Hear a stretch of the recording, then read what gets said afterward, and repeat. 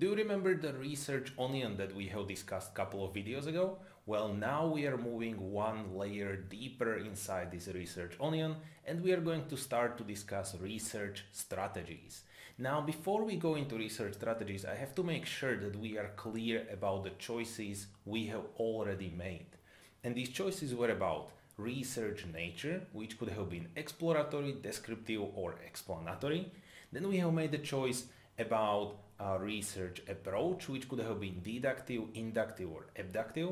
And finally, about the research design, which could have been quantitative or qualitative. Now, why I'm saying this is that, again, these previous choices are going to heavily influence our decision about the research strategy. So let's take a look at what a research strategy is.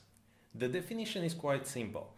A strategy is simply a plan how you aim to achieve your research goal. Hence, every research needs to have a research strategy.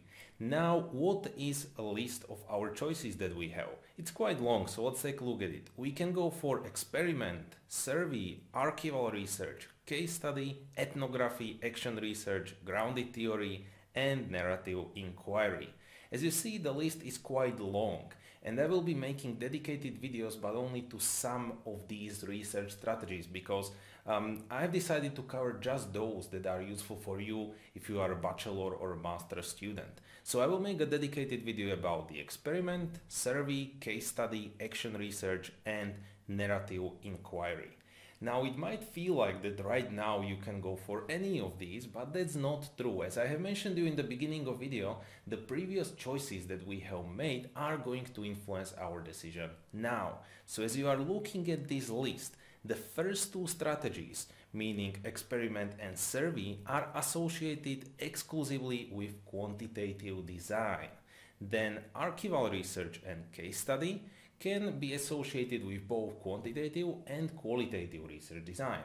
And finally, the ethnography, action research, grounded theory, and narrative inquiry are associated exclusively with qualitative research design.